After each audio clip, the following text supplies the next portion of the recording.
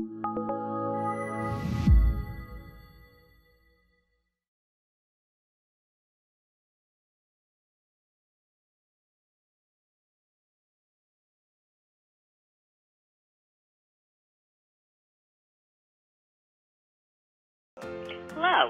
I'm North Hempstead Town Supervisor Judy Bosworth, and I, along with our town board, are proud to present At Home with North Hempstead, a series of special programs for children, seniors, as well as entertainment for residents of all ages. We hope you enjoy this special presentation and check back often for new content.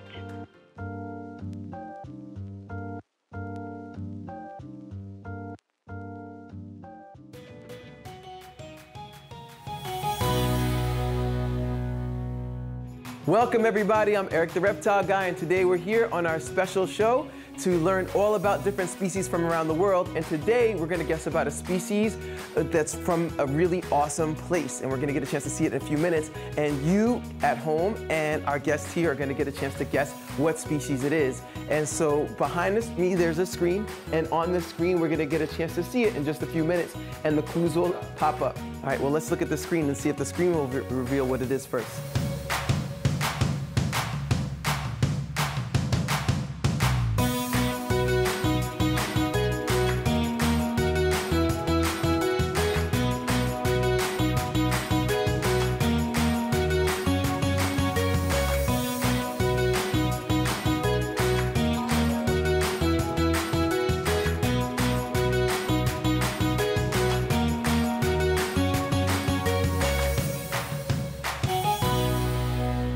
Ball python? A ball python, that's what it is. David got it right. Everybody give David a big hand. Woo! Come up here, David, you get to wear the hat. Come on up here, David. So David gets to wear the hat. Dun, dun, dun, dun. David's wearing the hat now. So David's gonna be on our safari with us to go search for ball pythons. The habitat of the ball python is actually the savannas of Africa. Many people think they're from jungles, but they are not. They're from the dry savannas of Africa, and they live in burrows in the ground. So David, do you wanna go see if we can find one? Sure. That's it, David, that's it. That's actually the habitat of the ball python. You can see right down there, that's exactly the habitat that they live in. And the reason that they're in there is because tortoises and other animals dig holes, and they utilize those holes for their home, to stay inside there. Thank you, David. Thanks for joining us for that. Good job on guessing the right way. Now we're gonna get a chance to learn about ball pythons today with our expert, Kevin. Ball pythons are native to West and Central Africa, spanning more than 20 countries. Their habitat is grasslands and savannas, although they can occasionally be found in forests. In Nigeria, with the Igbo people greatly respected and honored to the python. If they were found in the village, they would be gently removed and returned to their surrounding environment. This may be why the pythons are also called the royal python. In the early 1970s, some of the countries in their range began exporting thousands of ball pythons for the pet trade. Sadly, many of them died because they were the first generation of many that were likely stressed from being removed from their native home and from parasites. Today, because of captive breeding projects and careful husbandry, the ball pythons are now one of the most popular pet snakes worldwide. They have even been featured on covers of magazines. They are the smallest of all species of pythons, reaching a length of up to 5 feet. And can live more than 40 years. And there you have it, a brief history of the royal ball python. Now we're gonna get a chance to meet our snakes right here and our actual live ball pythons. So if you could ask a snake a question, what would the question be? What would you ask the snake? Why does snake have designs on them? Oh, what about the designs on the snake? So a ball python has all these patterns on it so it can camouflage in the savanna, because there are plenty of animals that would want to try to eat it. For example, the savanna monitor lizard that you can see right now on the screen there, that's a savanna monitor lizard. Also, there's lions that might find a ball python pretty tasty. And there also might be a jackal, any animals in Africa. It's quite dangerous in Africa if you're living there. So it's good for them to be able to have this pattern to camouflage itself. So Isaiah, I'm gonna show you how to handle a ball python. So if you have a snake as a pet, and you want to learn how to handle it. Handling is very important. So the first thing is when you handle your snake, watch Isaiah, 1 sec.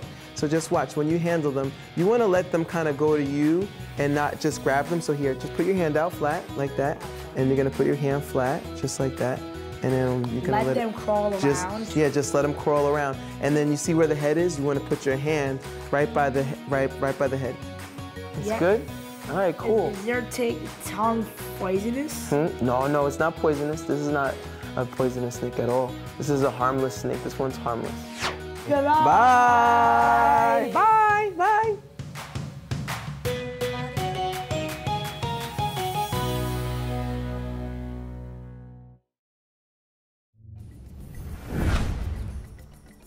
Hey everybody, I'm Erik the Reptile Guy, and today we're going to discover bullfrogs.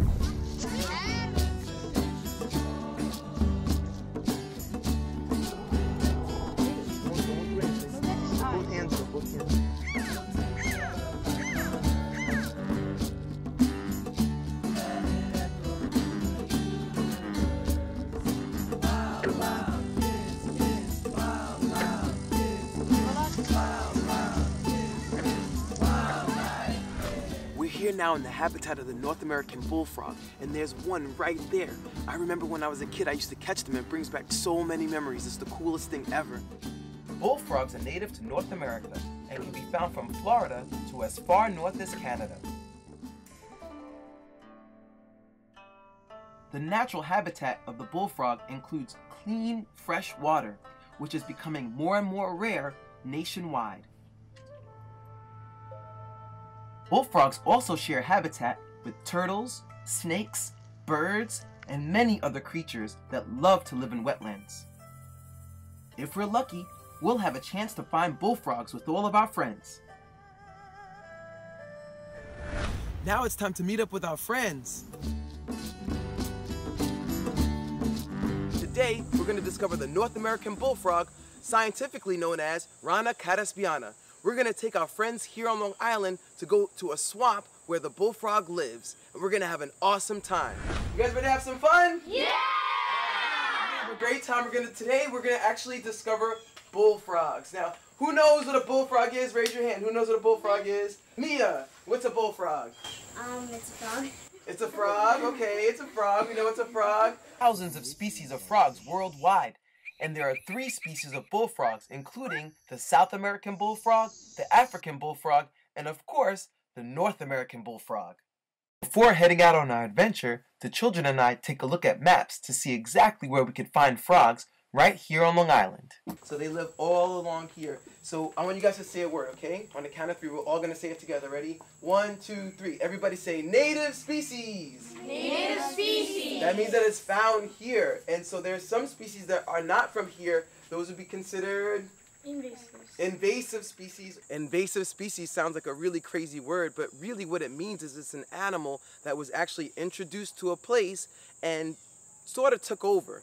In some places in the United States, bullfrogs have taken over, like in places like California, where they're not native to, where they affect other animals. Or there's another word I like a little bit better, it's called non-native species. So an invasive species would be one that takes over completely, but a non-native species would be kind of like hanging out with the other species, just chilling out with all the rest of them, like we're going to see in a little while. But they live all along the East Coast. This is where we're going to find all bullfrogs, all the way down to like Florida. You can find bullfrogs. And does anybody know how big they get? Anyone know how big they get? How big do they get? Let's see. How about someone else? Ariana. About a foot. Yeah, they get like a foot long. They get like this big. When I was a kid, I used to catch them, and you know how big they were? They were like the size of like footballs, like seriously. Frogs start their life off in the water, and there are 4 stages to frog life cycles.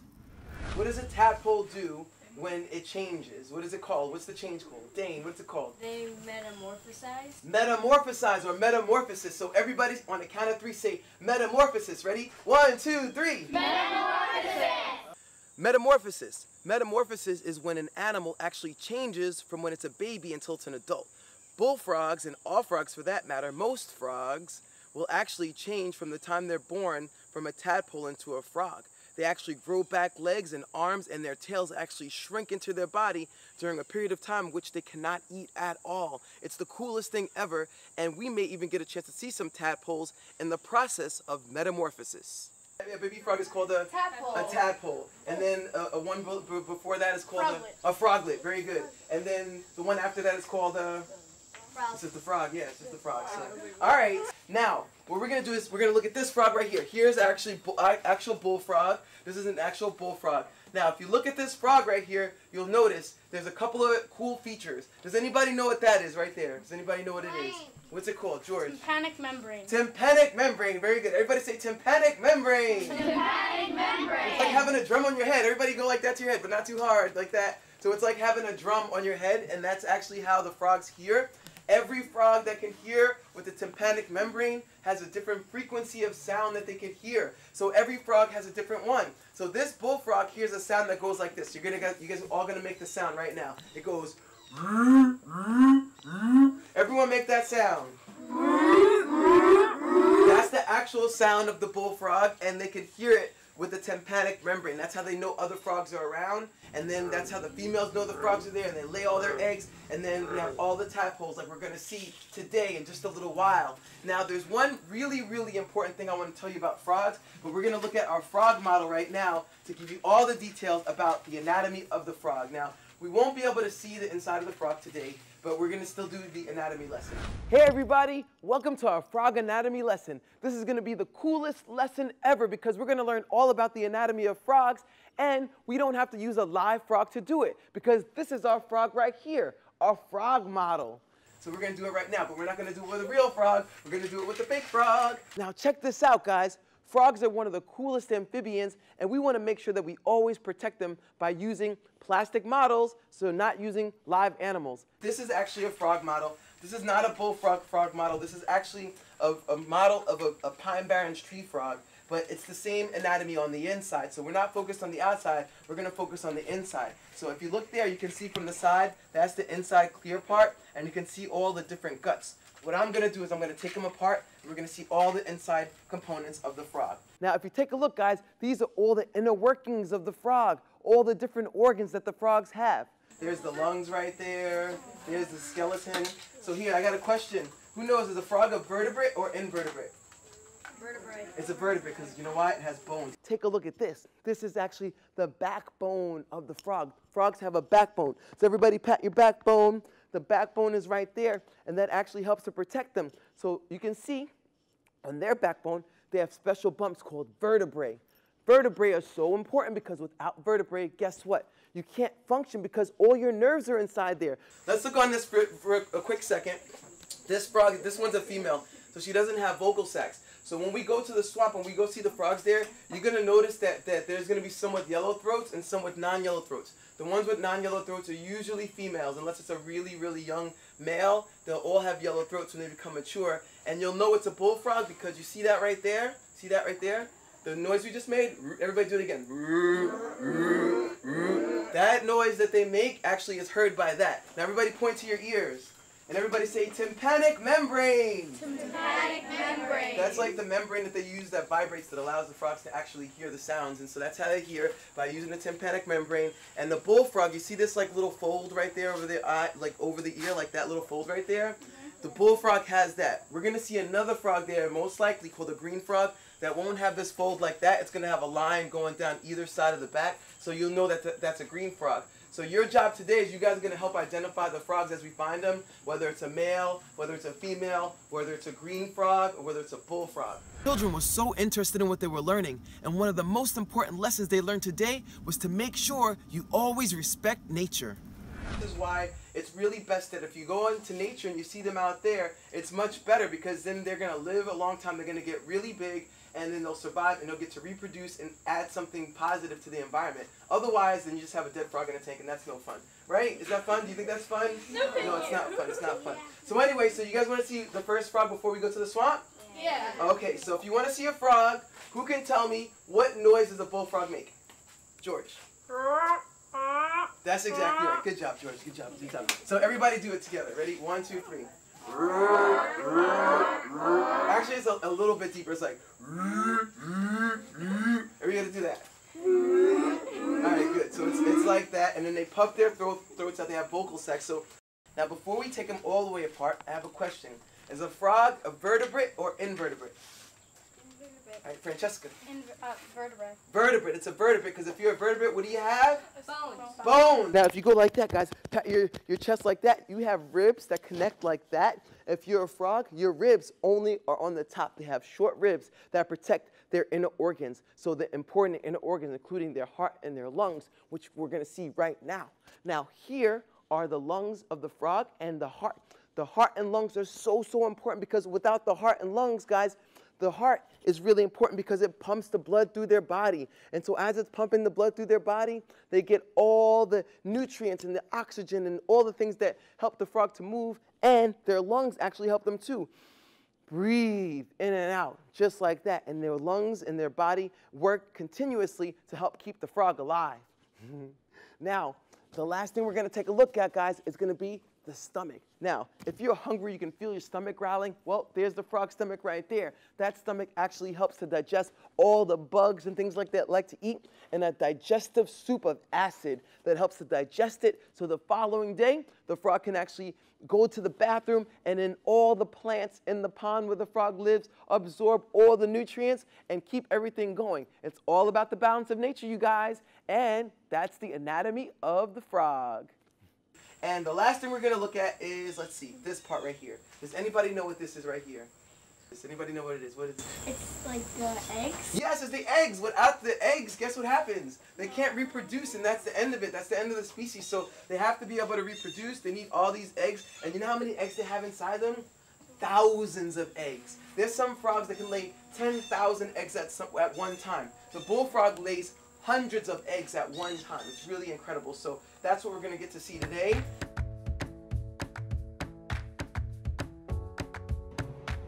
Hey, Dr. Calendar, are bullfrogs an endangered species?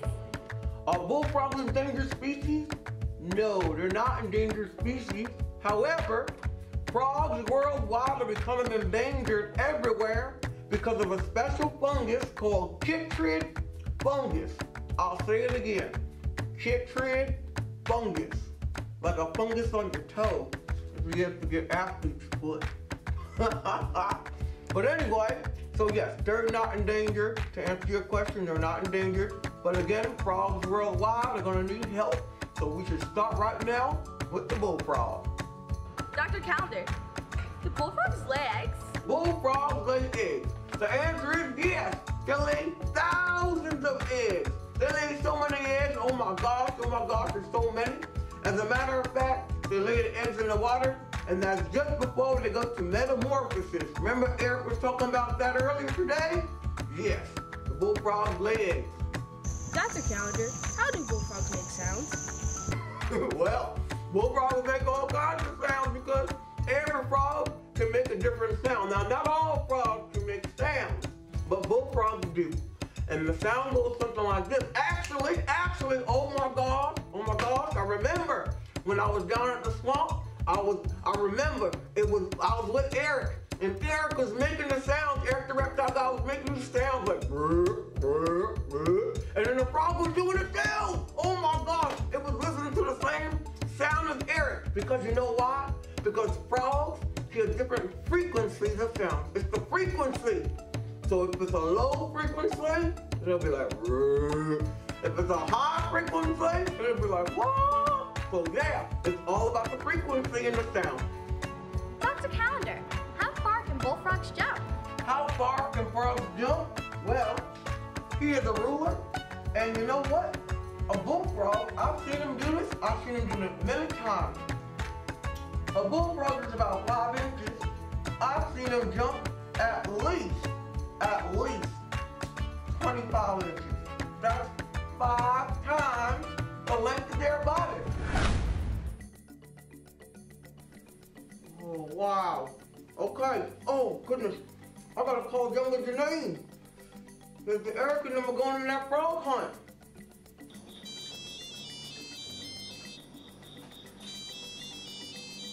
Hey, Dr. Calendar. Hey, I'm wondering if you can help us get some supplies for the frogs. Erik, the reptile guy, is going to look for frogs with the kids. Oh boy, that's going to be fun. Well, the first thing you need some kind of a critter keeper so you can see the bullfrog after you catch him.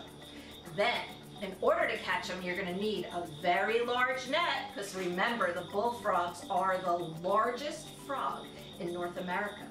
Now don't forget to wear the proper clothing and have everybody wear boots so they can get wet in the water. And don't forget also that they want to keep their hands nice and clean and have them be a little wet so that they don't hurt the bullfrog. And if you need proper permits, that might be something you want as well. Okay, thank you. They're gonna have a great time looking for them frogs. Oh, anytime, Dr. Calendar, anytime.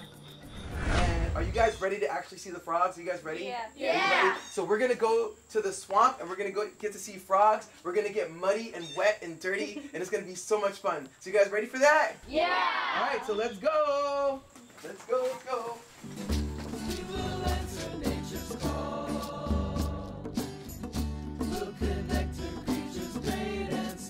We're now here at one of the coolest bullfrog ponds that I've ever been to, but there's 3 species of frogs here that we might see today. We're gonna see green frogs, pickerel frogs, and the big bullfrog that we've been wanting to see for a while. And our kids are gonna help us find it and see if we can identify which frog is the bullfrog, green frog, or pickerel frog. Let's see right now, let's go. Yeah, pickerel. The important thing with frogs is that, remember guys, the tadpoles, they have gills right now, so you can't leave them out of the water too long. If you leave them out of the water too long, then they'll die. So you have to make sure, like when we do this, we're gonna do this quickly, and we're gonna scoop up some water. So everybody first get your hands like that, and then wet your hands like that. Wet your hands. That way if you guys wanna touch it, then the water is actually touching the frog, is the same water from the pond. Now if your hands actually touch the frog, and you don't wash your hands like that, your salt from your hands can dehydrate the frog and kill it. I've seen it happen before where like you're excited, like, oh my God, look what I've caught, look what I've caught. And you hold it too long, the next minute you open your hands, oh no, it's dead, and it's too late. I can't. All right, did I get one? I got some, guys. I got 3, all in one scoop. We got 3 in one scoop. Now, who's gonna be the hand scooper? Whose hands are gonna be? All right, who has big hands? Because we have 3 tadpoles, or we can do, the 3 of you guys, 3, Isan, you wanna do one? So you do one, you do one, and you do one. Now just scoop water in your hands like that, go like this, and go like that, okay? And we got 3 tadpoles, so we can each get one. All right, guys, so here it is, one for Francesca. Oh, great. All right, here, one for Chloe, and one for Isan. All right, guys, look. Now put your hand, now make sure the water doesn't go out of your hands, otherwise you're gonna suffocate.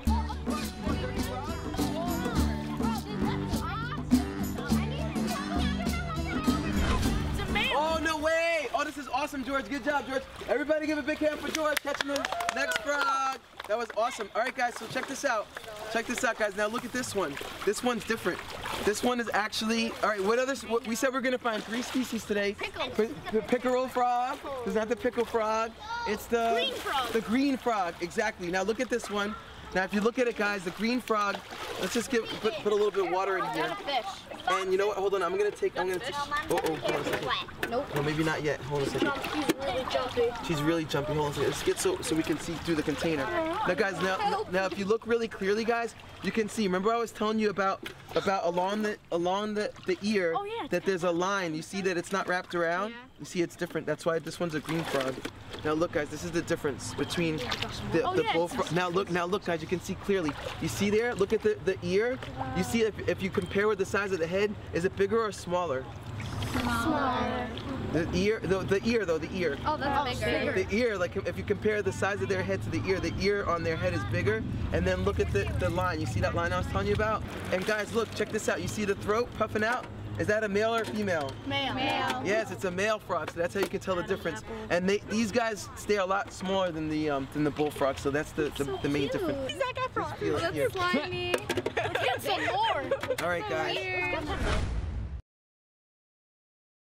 Water snakes and bullfrogs share the same environment, however, not in perfect harmony. Eastern water snakes are a natural predator of young frogs. When the frogs get a bit older, the tables are turned and the snakes are dinner for frogs. If you look at the scales, guys, I want you guys to feel it, guys. You guys can feel it. Just touch it. It has keeled scales.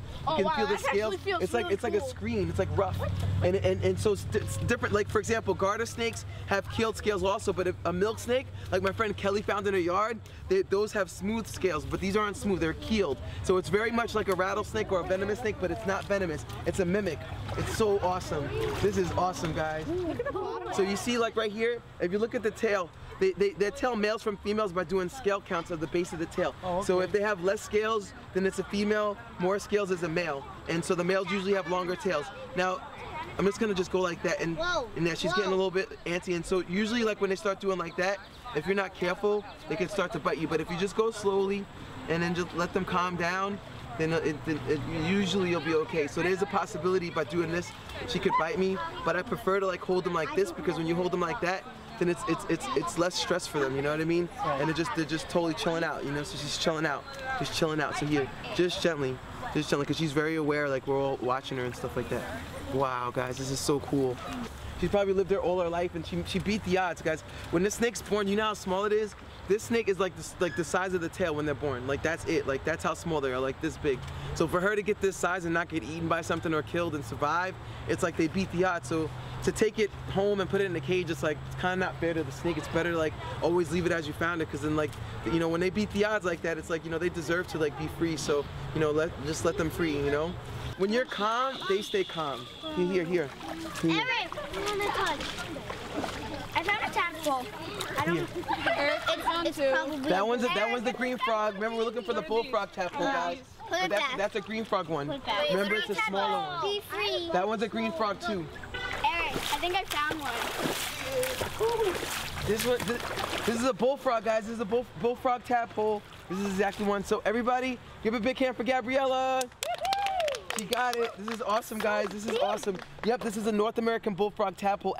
I was just like taking the net and just walking around with it. And then I found it. Well, you know what? Scientists actually do that. They do transects. So a transect is when you go in one straight line through an area, and you go along, and whatever you catch as you go along, that's your transect. And so you almost did like a scientific thing called a transect, where you find a specific species along the way, and you found this bullfrog tadpole along the way because of what you were doing. So that's awesome. So, and you can see this one actually has back legs already. So you see the back legs coming in? Yeah.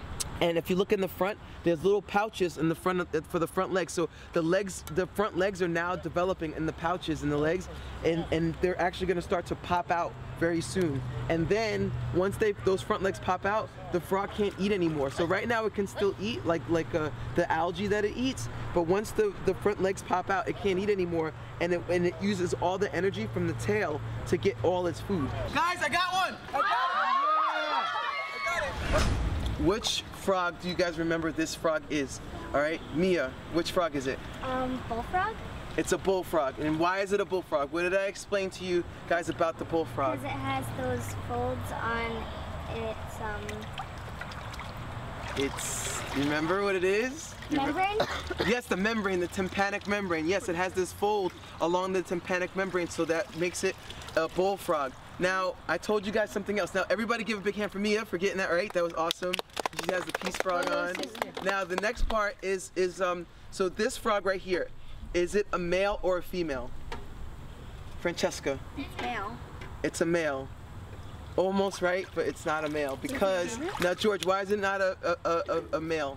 Because it doesn't have yellow on its... Yes, remember the yellow, yeah, so the yellow throat is the male. The male has a vocal sac that can puff out that big. The female doesn't have that, so this is the female. And if you look at the color of the female, usually they're like this kind of color brown. So that's the difference between the male and the female. Now, who remembers about the eyes of the frog? Like, what's important about the eyes?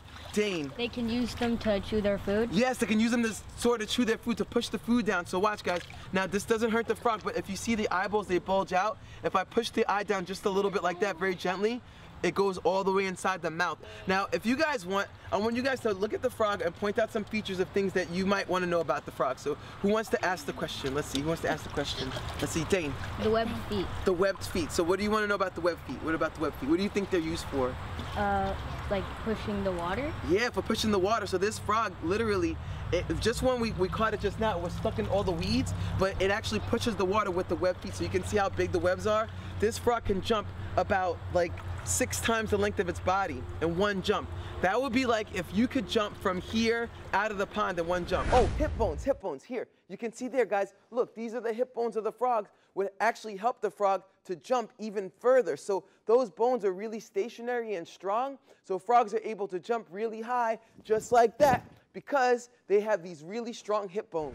So, and the web feet help it swim, but the legs, the power from the legs, you can see the legs, they actually help it to move like that. The No hands, no hands. I want to go grab my Here, check them out. I want to touch. All right, guys, so here, and you can see her with her eyes open. Yeah, that was. All right, guys. So now, let's see. We're going to put this frog back, guys, so everybody say goodbye to the frog. How do you say goodbye to the frog? Yeah, you remember us. Everybody raise your right hand and say, I promise. I promise. To always read 20 books.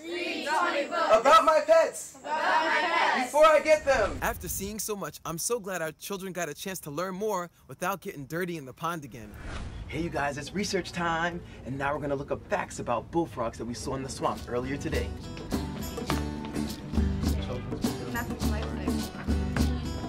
Oh, you know which one this is? The green frog. Want to learn more about bullfrogs and other animals you saw in today's show? Visit your local library. It's been an awesome experience looking for tadpoles with our kids here, and make sure you always respect nature and enjoy. Bye! Bye.